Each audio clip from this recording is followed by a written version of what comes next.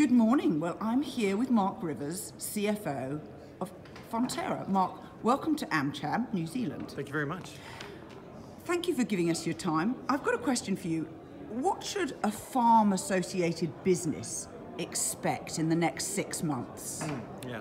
Well, so first of all, I think for New Zealand, the special offering for New Zealand, of course, is the beautiful place we have.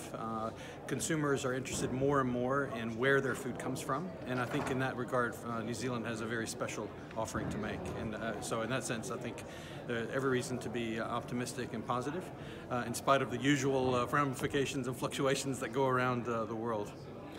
And so where does digital transformation fit in your strategy for Fonterra? Yeah, no, it fits in lots of places actually. Of course, on the one hand, on the consumer end, it's more and more important to understand what consumers want, and so the digital strategy is really essential for that.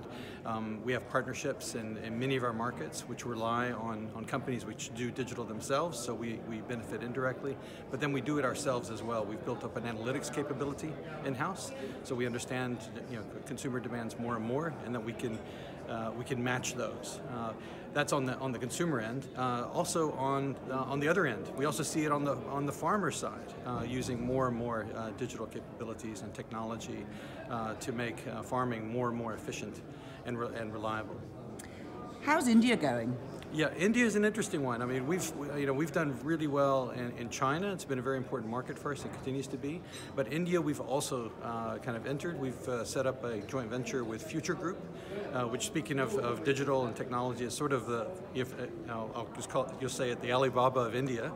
And so we're actually quite optimistic about that. And let's see how it goes. It's the largest milk pool in the world. Many people don't realize that, but in fact it is. And certainly we know that demand for dairy always rises as prosperity rises. And so that's one that we'll keep an eye on. Marc, thank you for your time. Thank you.